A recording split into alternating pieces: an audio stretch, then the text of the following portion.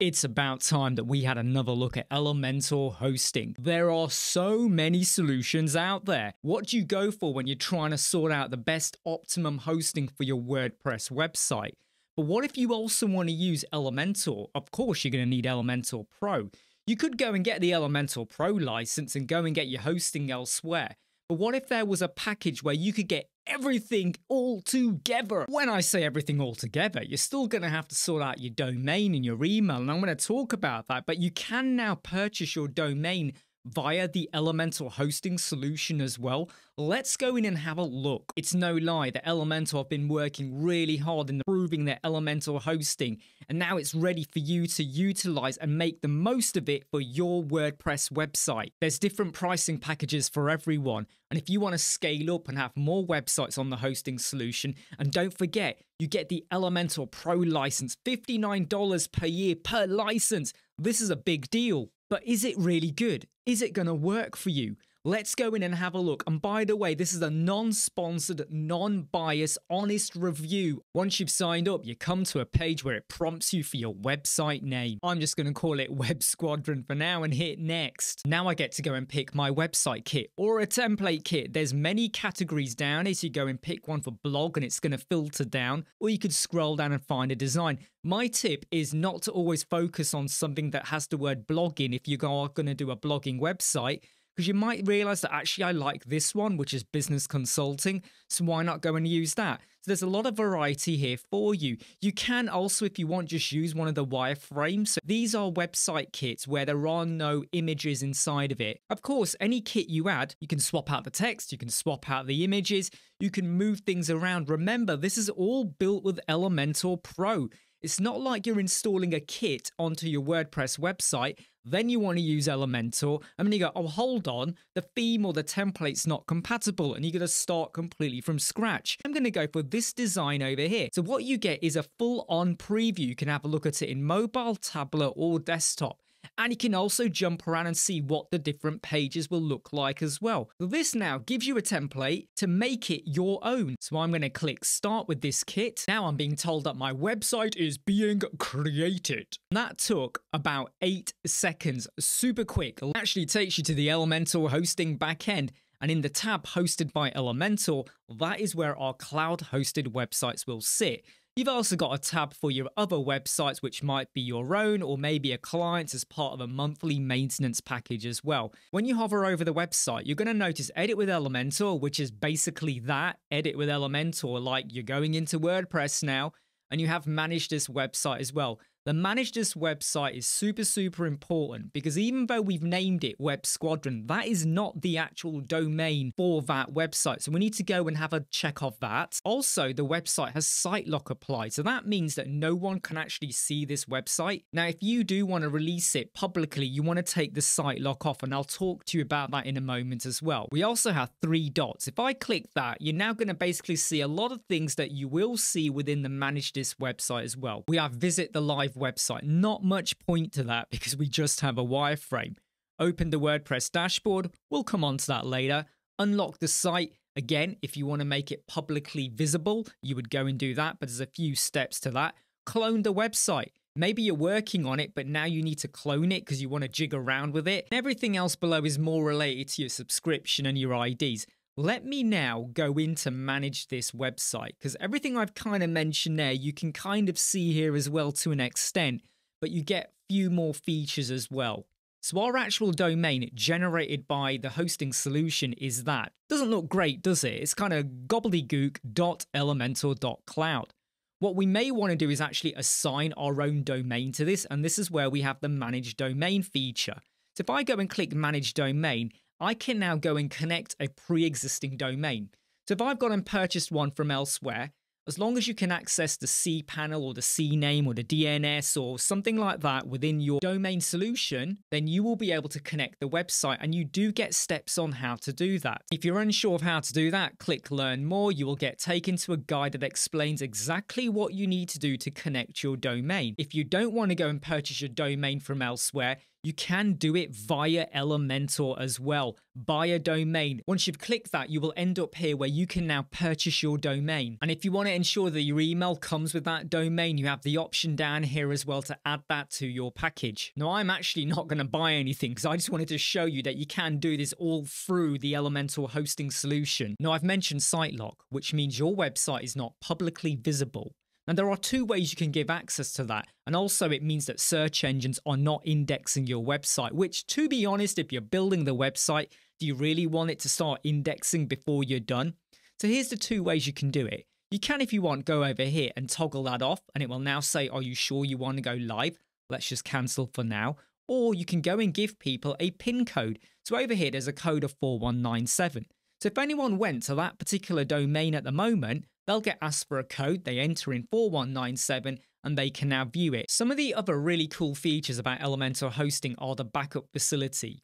So maybe you're used to using a third-party solution. You can now use this to start making a backup every day for you. And on top of that, in the Advanced tab, you can also set up a staging environment as well.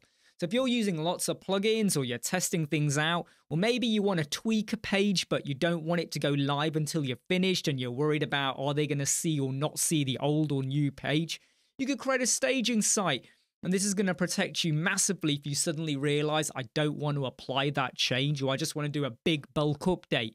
This is a really good feature. Let's jump in and start editing the website. And straight into the homepage, you can see here we've got lots of pre-built containers already with content. And I can go in and I can start modifying this, rearrange items and swap the text over. I could go in and change the images as well. Of course, bear in mind, if you do go to your media library, it's only going to have the wireframe images in there. However, if you wanted to add in your own images, then you just got to add them to the media library. And I strongly recommend using WebP images. And as I mentioned earlier, when you start to go over to tablet or mobile mode, it's already built to work for you. So as long as you've done a bit of homework where you've gone through ChatGPT or with your content writer and you sorted out your headlines, your subheadings, your text, how many pages you're going to have, what are your images, you can now start chucking it in and building out your website super quick. Let's go and explore the actual WordPress backend and exactly what do you get. And we can see some example posts over here. Obviously, you'd probably delete or modify or overwrite them. In terms of pages, we have all of the pages that came with that template kit. If you want to delete or add some more, you can do. Don't forget appearance menus. This is where you would go now and say, right, we don't want to have the contact page. Why don't you make your blog be the second page? Or maybe make the services be a subpage of the blog. You can do that all within WordPress. In terms of plugins, you get the activity log, which isn't a bad one to have, Elementor, and obviously Elementor Pro. In terms of the theme, you're going to get Hello, which is exactly what you want to be using with Elementor. One big tip though, when you get to custom fonts, it won't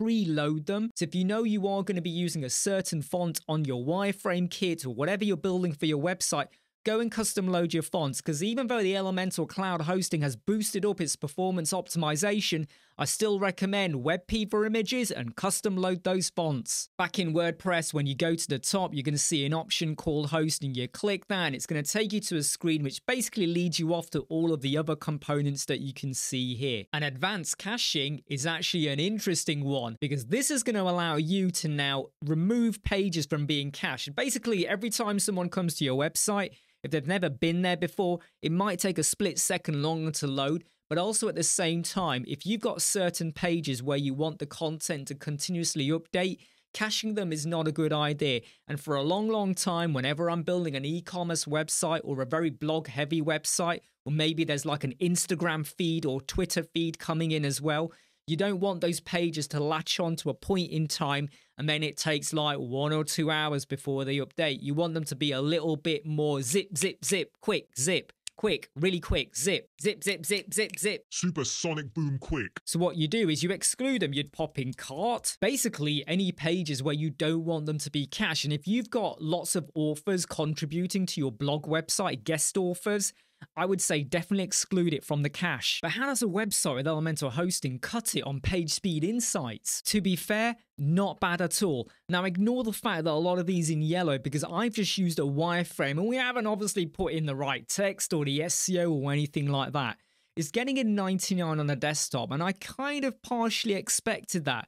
On the mobile though, from the get-go, it's getting a 91. Now, even though Elementor Cloud Hosting have improved the back-end optimization, I still feel like there's a bit more to do. And if you are following any of our videos for PageSpeed 2023, you know that we have some funky code snippets and a few tools that I do recommend that you can use for free to boost your score. That being said, 91 is not a bad start because don't forget, this is a full-on page. We have lots of content. Yes, I know a lot of it is empty, but there is text and there are things happening here. So we're informed about the image elements, well, we can sort that out with the code snippet, and we're told about eliminate render blocking resources. Again, go watch the PageSpeed 2023 video. So from the get-go, this is not that bad. Has the Elementor hosting solution improved since it first came out? I think so. I like the fact that you can now purchase a domain when you're actually logged in. Of course, you are doing it via a third party, but it still connects through, and you can add in your email service as well. What we are missing though is a dedicated file manager. You can access the PHP and they give you the credentials to go and log in and do that. However, I would have preferred it if we had a side panel somewhere so I could access my file manager. Maybe I need to go to my WP content or my uploads, or maybe there's a plugin that's a bit funny and I want to rename the folder to stop it working because it's brought my website down. That is a third party issue, but file manager as an add-on would have been good. So do I recommend Elementor Cloud Hosting? Well, if you want to use Elementor Pro, you can go and get it. If you want to get your hosting solution, you can go and get it. But if you want to have it all entwined, because you intend to use Elementor Pro and you want a WordPress hosting solution, and there's many places you could go where you don't get the daily backup, where you don't get the staging facility. So if you want that all in here, it's not a bad solution that I would recommend you to use. Hey, I'm Imran, Web Squadron. I hope you like, subscribe, share, and follow. I'll see you soon. Never break, always fight, never quit, do it right, play the game, win it life, have no shame, there's no time, feel the